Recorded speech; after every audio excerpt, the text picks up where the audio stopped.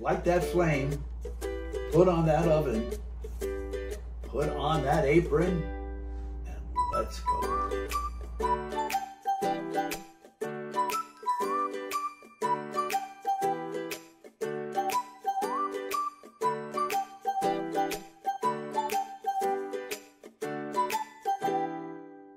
Good afternoon once again to Friar Chef. This afternoon I have one of our friars who is a really good little chef. He's going to make some meatless soups for this Lenten period. The first one that Father Julian, who works at the Migrant Center, is going to make for us is an egg drop soup, which is delicious, and I hope you enjoy it. Julian, take it. This is my version of egg drop soup.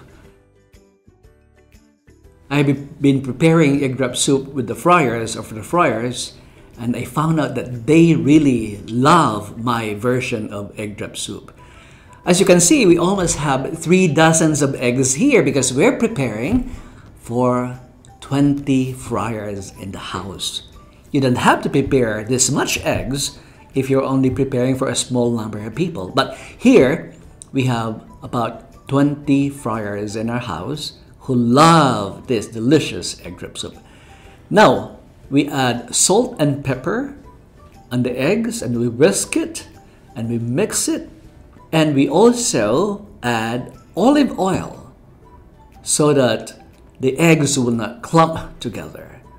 And you whisk it so much so that it gets to a more creamier look for the eggs. And then you dilute chicken stock paste with hot water. You can also use chicken stock in a can or a box, but I prefer this one because it tastes different.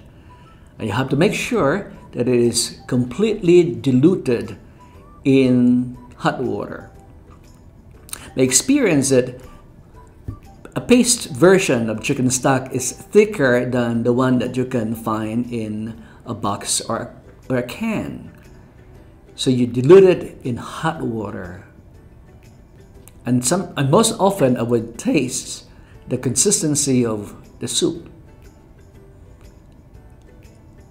Now that water is boiling, you add your mix of eggs in a boiling water with chicken stock.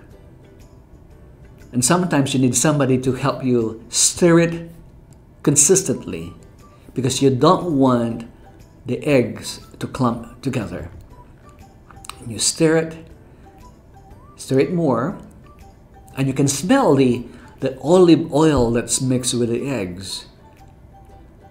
And then you add fresh chives, and you continue to stir it until all the taste, the texture, and the aroma are completely mixed in together. And voila, you have delicious egg drop soup. Thanks, Julian. That was great. I hope you got that recipe. It's not a difficult one. That's why Julian can do it.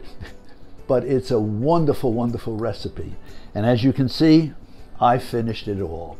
So I hope you come back for our next show where Julian will do again another Lenten meatless soup, a shrimp soup, which is superb.